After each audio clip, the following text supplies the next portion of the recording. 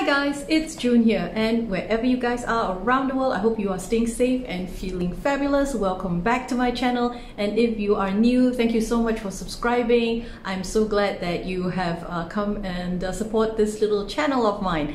Today I'm super excited because finally I get to sit down and talk to you more about the college admission scandal. So this is part 2 of the Varsity Blues. I am so excited, so let's get rolling.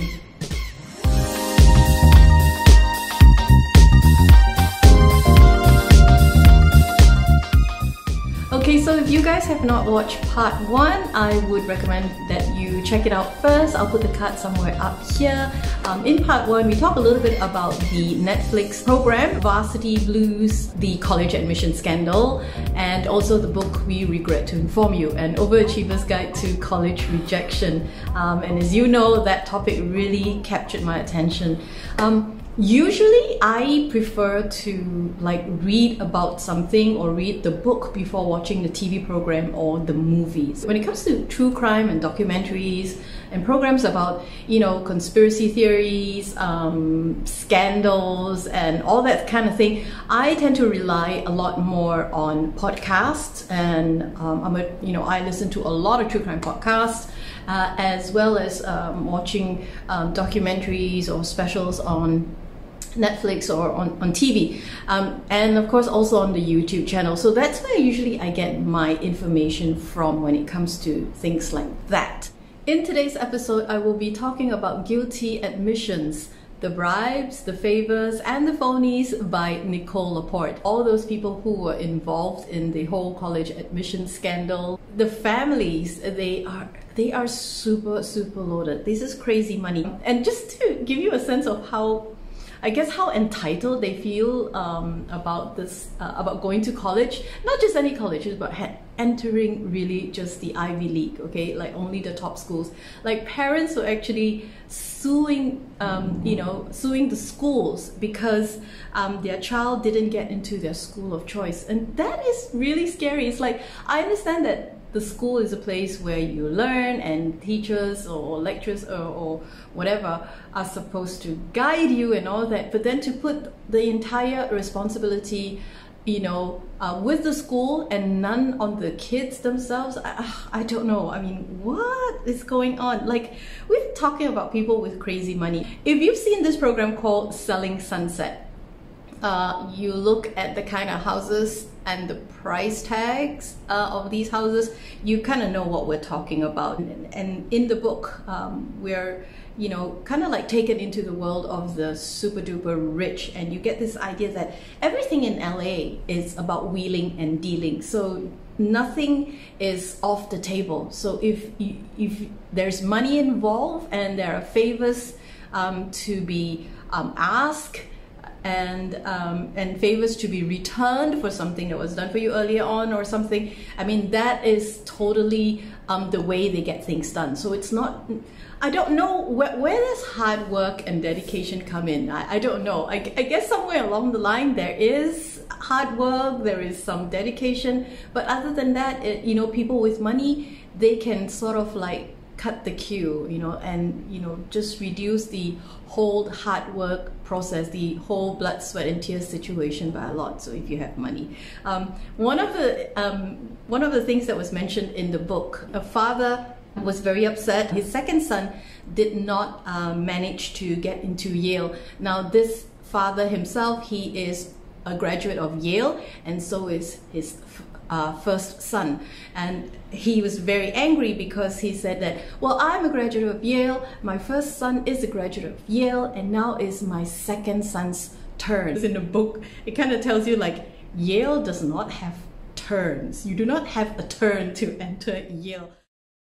The guy behind this whole scandal, 𝚑𝚑𝚒𝚑𝚑, he talks a little bit about his childhood as well. So 𝚑𝚑𝚒𝚑𝚑 was a fat and bow-legged child. I'm not like making fun of him or anything like that. I think childhood can be really tough, and I kind of have a feeling that this is what sort of like spurred him on to try really hard to succeed. He wanted very much to be in the basketball team. He tried and tried and tried again. He just did not make it. Some of us, we get over it, okay, and that's it. But for him, it was something that really, I guess it stayed with him, you know, as he grew up. And I think he was always a little different and he did not fit in. Also, where he was growing up, I believe he was not as wealthy as the rest of the people. Despite all that, okay, the good thing about him is that he used those things that, you know, he did not let it stop him from trying to find ways to succeed in other areas of his life, which is a good thing. The bad thing that I kind of felt that that his past affected him is that he is still dealing with the insecurity, and he started to become really cocky. And then when he talks about certain things, he likes to embellish it a little, you know. It's like he likes to name drop, like, I know this guy, and oh, I used to work for this guy, I know. And that is just I feel is a sign of someone who has you know, sort of like is a little bit ashamed of their past. So now they're kind of like overcompensating, and so therefore he likes to name drop, and he likes to mention, oh, I've met this person or met that person, but you know, some of it may not be true, okay? Another thing that he was very good at, I must say, is he also knew that this, because he also, don't forget, he did you know, have experience growing up in an affluent neighborhood, so he knows what these guys are like as well. So he kind of used that knowledge to his advantage, and he likes to use this scare tactic when he is dealing with the parents of the kids. It's like, if you don't use me, you know, if you don't let me help you, your kid is just not bright enough to make it to, you know, the top schools. And it just goes to show, no matter how much money you have, even these people who are so rich, they're still insecure. And so they were willing to pay him to ensure that their kids, you know, are successful in the college admission, like so that they can enter like the best school. So 𝚐𝚑 has a very good pitch. So he had it all worked out, right? He knew how to manipulate the system. For a while, he was also like a coach, and a coach is like one step more than a tutor. It's just not. It's like not just telling you, okay, you need help in this subject or that subject. A coach actually, it's like he changes your life. You know, he tells you what to do and what you should become. I just felt that he was very smart in that sense. Yeah, so he knew that in a lot of colleges, coaches were undervalued, and some of them were not as well paid as he thinks or they feel they should be. The coaches themselves like feel very undervalued. So he kind of knew that, well, these people need money, okay, and these guys, they have so much money, so yeah, let me just put this all together, right? So he just found a loophole. I wouldn't say it's a loophole, he sort of found a sneaky way of getting the kids into school, and it's not an honest way. In fact, he calls it the side door. So, you know, you can't even go in through the main door, what can I say? Just to tell you the extent of the lies, okay, he made a girl out to be someone who has won many championships when the girl does not even play the sport. And he also talks about how he has built tennis courts in the jungle of Cambodia. Like, I'm not sure. If you're from Cambodia, have you heard about this thing about Rick Singer building tennis courts in the jungle of Cambodia? No, come on, right? Having said that, there were some people who rejected his help. After they seek him out initially, and after talking to him, they felt a little bit uncomfortable. They decided to go with a gut and said like, no, it doesn't sound, you know what they say, if it's too good to be true, right? So there were people who rejected his services, so that's good to know. There is this particular case that I really want to mention it, and I found it so amusing. There was a boy, his name was Mateo. His dad wanted him to enter one of the top universities, so there was a side door, okay, so the sideways to enter, side door, side door, not sideways, okay, the side door to enter the university, and it was to declare him or as a water polo player. This boy does not play water polo, okay, so it's like so extreme, and so they kind of like, you know, went through the trouble of doctoring photos of him as a water polo player. So, you know, they kind of like, I don't know, use Photoshop or something and put his face into a picture and make him look like a water polo player. I mean, this is the extent that they're going. This costs money, mind you. And it's interesting because throughout the entire process, you know, the father was a bit worried. He kept asking, you sure this okay, this okay? If you got to ask something so many times, do you think it's okay? Are we going to be all right? Will we get caught? And I mean, maybe this whole process took a couple of months, okay? And throughout that entire time, you keep asking, are we going to get caught? Is this okay? Do you think it's all right? You already know that something is wrong, right? There were so many opportunities along the way for you to go like, oh, well, you know what? Forget it. Maybe let's not do it this way. And another one is a girl, her name was Elizabeth Bass, and she was, you know, she applied as an African American tennis player. And here's the thing, Eliza Bass, she's white, okay, she's Caucasian, and she does not play competitive tennis. I mean, the lies, it's shocking, it's so scary.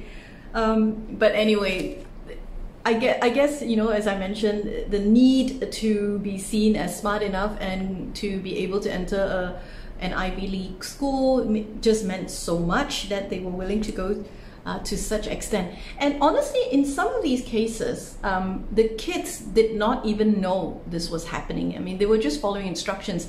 I'm to go here, I'm to go there, I'm supposed to fill in the form this way, and that was all they did. I guess in some ways they did know what they were doing, because hey, you know you're lying, right? How can you write that you are an African American when you must know that you're not? The kind of wealth that we're talking about is stratospheric. That was the word that was used to describe the kind of money that these people have on themselves. You know, half jokingly say, families without private jets need not apply. So if you have seen the documentary, or I'm sure you've read about it in the news as well, you have some really big names. Felicity Huffman, she's an actress who is married to another actor, William H. Macy. They're both very successful, really big names in Hollywood and on TV. With Felicity Huffman, and I think she was really, she was like a parent, she was super duper insecure for her kids. I mean, like she always kind of like, I don't know if it's a sort of, I want to use the correct term, whether it's a psychological or mental situation, okay, and I don't mean in a disrespectful way, I'm sorry if I used terms wrongly, but kind of like, I feel she was so obsessed, okay, so drawn into giving her kids the best, and at the same time feeling like she's never doing enough. So 𝚑𝚑𝚑𝚗𝚎 took his time with her and really made her feel so bad if she did not do this. I mean, it's sad that he has chosen to use his skills, his intelligence, and his capabilities in such a way, but honestly, you can tell that this guy, he's smart, he's good, he really knows how to manipulate someone. Honestly, I believe the kids have the capacity to make it into a good school on their own without the help of 𝚑𝚑𝚑𝚗𝚎, but he still managed to persuade her to, you know, use his service. And yeah, as you guys know, she was found guilty, and I believe she had to serve some time in jail. One of the ways that was recommended by 𝚑𝚑𝚑𝚗𝚎 to sort of like work the system, basically to cheat, was to get the kids diagnosed with some learning disabilities. And that makes me so angry, because when you are certified to have some learning disability, you get some concession during exams. So you may get extra time to finish your exam papers. And and some other little advantages to help you, right? So to kind of like to compensate for your learning disability. And I'm really angry because there are kids who really needed that extra 20 minutes. Now, if everybody's getting that extra 20 minutes, what difference does it make anymore to those who really need it? So this is one thing that really upset me. And they're like paying a lot of money to, I don't know if they're real doctors or, you know, I reckon it's probably someone who is part of the whole scam, okay? And that 𝚑𝚑𝚗𝚎 would recommend, okay, go see this doctor, or go find a doctor who is willing to diagnose your child as having some form of learning disability. So this is one thing that really upsets me so much and so unfair. So that's basically all the things that I read about and that kind of like hit me hard, okay? Because as a teacher, as a tutor, I want every kid to have a fair chance, and to see how people with money kind of like abuse the system and get, you know, even more advantages than they already have, it just riles me up. It just makes me so mad. And here's the thing, okay? I'm also wondering, like, if you have so much money, what are you worried about?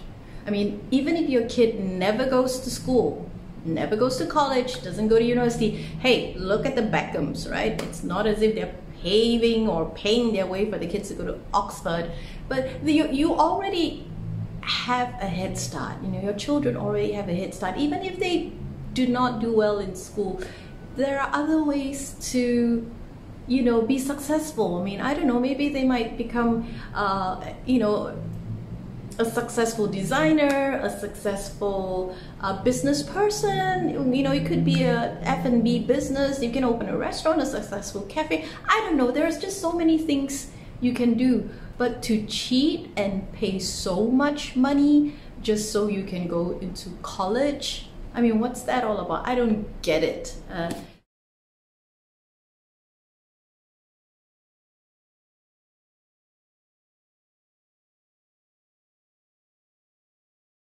Olivia Jade, she is already a successful YouTube star, influencer, Instagrammer, whatever, okay? She's already making a lot of money. And to lie that she's in the rowing team, hello, that would hurt her nails, come on. Like, to lie that she's in a rowing team just so that she could get into college, and that's just crazy. Because, I mean, like I said, Olivia Jade is already making tons of money. So that really is, I don't know, do you really need to go to university? I'm not sure.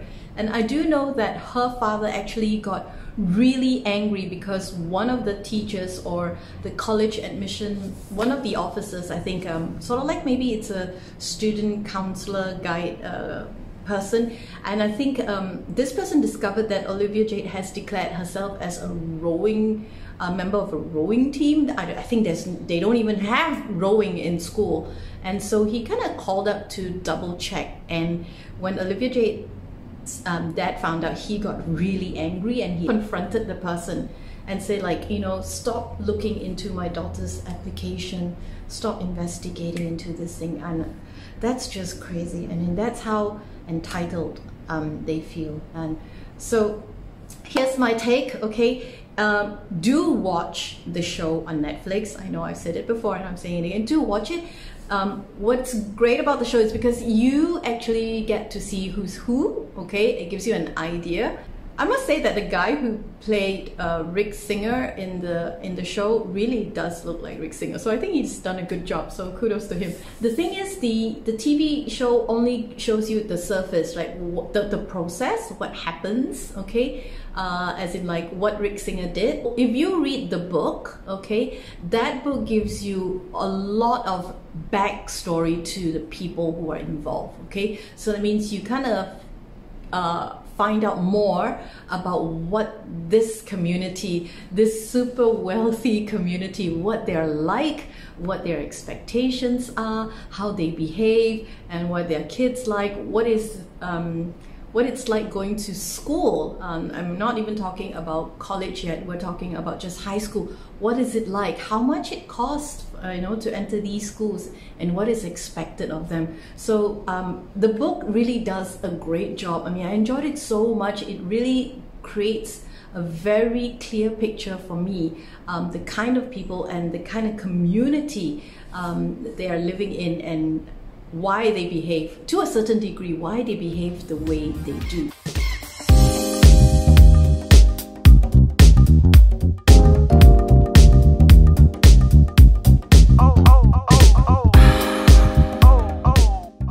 Money doesn't buy you everything, and at some stage, you've got to deal with who you really are. And if you keep pretending, keep putting up appearances, eventually you will be found out. Okay, I guess that's it for this episode. Thank you so much for watching. I know I rambled on quite a bit this time around, but there was like so much that I wanted to share with you, and I finally found the time to record this for you. So I hope you enjoyed it. Please remember to listen to the Ninja. Please like, share, subscribe. Yeah, until I see you again, remember to be kind and be brave. Take good care of yourself now. Bye-bye.